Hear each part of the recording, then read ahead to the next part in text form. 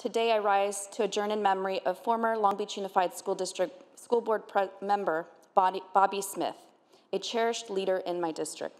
In 1988, Bobbie Smith was the first African American elected to the Board of Education and served as president in 4 separate terms while implementing revolutionary changes to local education. While serving on the Board of Education for 16 years, Bobbie championed school uniforms, standards-based instruction, and other groundbreaking ideas that earned her national recognition. Bobbie was born in Mississippi and started working in Long Beach education as a librarian at Long Beach City College, and she was there for more than 20 years.